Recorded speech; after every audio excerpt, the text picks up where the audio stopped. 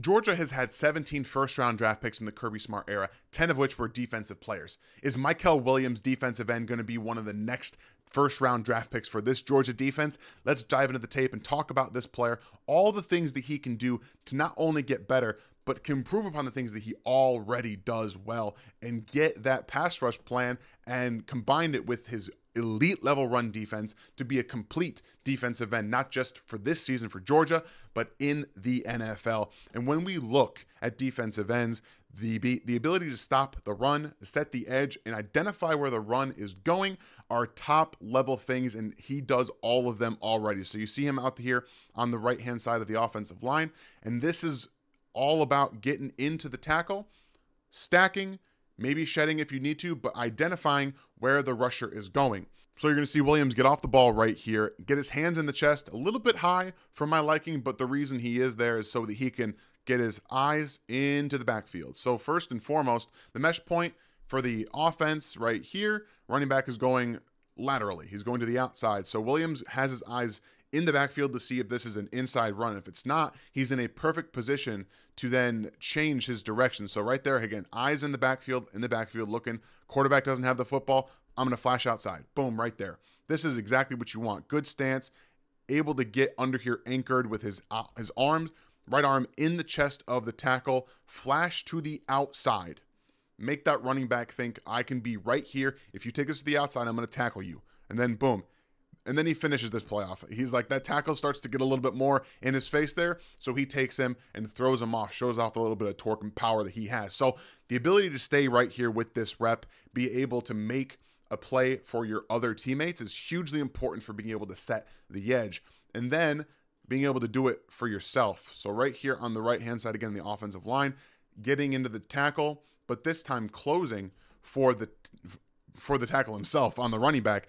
Eyes in the backfield, sees the mesh point to the inside, waits for it, and this time he gets underneath the tackle. So he dips his left shoulder underneath, pulls the tackle through, so he goes upfield. One, he understands he has the time to be able to do this with the running back coming to the inside. So just in case he pops this outside, he's able to recover, and that's exactly what he does. Running back sees defensive players in the middle of the offensive line, pops this outside. Williams does a fantastic job of stacking, shedding, boom, and he's underneath and takes this guy for almost no gain on the play.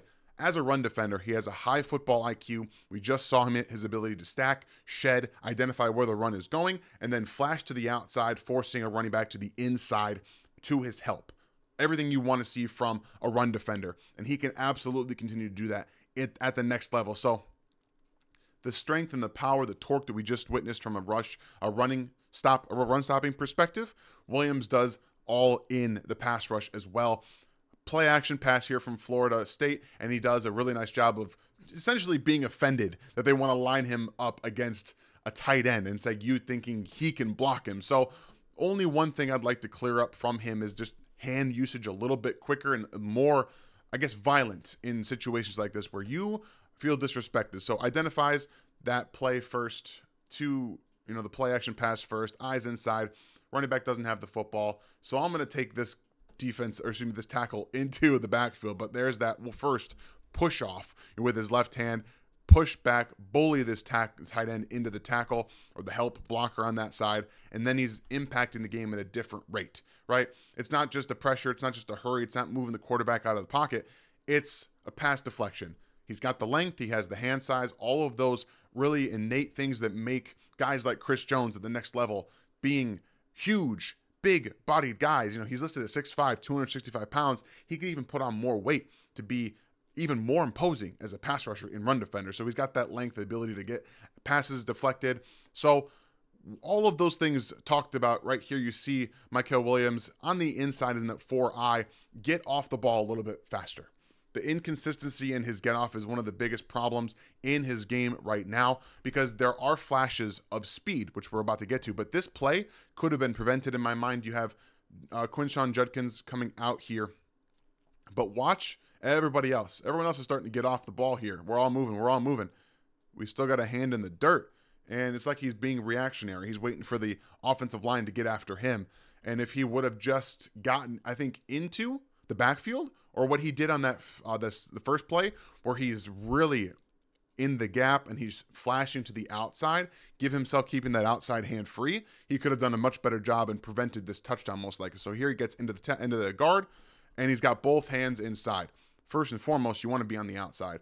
Again, especially for these outside runs, he's looking in the backfield, so he wants to be able to easily get here, which from this position, he's not going to be able to do. But if he would have gotten off the ball, gotten into that B gap, and kept his outside hand free while engaging with his left arm, that probably doesn't happen. In this touchdown, it doesn't happen. So consistency with his get off is one of the more important aspects, because here you're going to see from another inside rush perspective where you have 3 down defensive linemen for Georgia, he's going to shoot that B gap, get upfield, get held in the process, and end up making essentially what should have been a sack for him. He doesn't get credit for it here, but that get off, he does have the ability to just get into the gap. So one, he times it right. You can see him kind of leaning.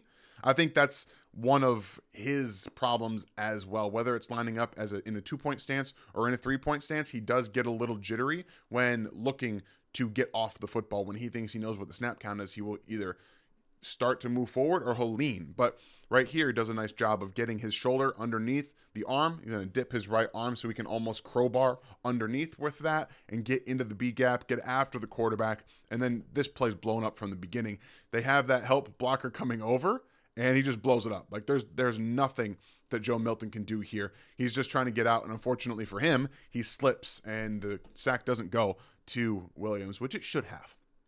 But all things considered, right there, the inconsistency in that get off is where I think you can make a lot of improvement in your pass rush game. And we saw, even against the run, that makes an impact, and he's going to be able, I think, with more effort in that, being able to stay down, coiled up, things that he does on an inconsistent basis, he'll have much more production with that. So we can hear from the outside in almost a 7 rushing alignment. He's going to be attacking upfield quickly, trying to get this tackle to open the shoulders so he can dip inside this B gap, because we're going to see a big, wide open B gap, and he doesn't threaten it enough. So he doesn't get off the ball as quickly as you want to, and he's already setting up with a really big outside step, this inside counter.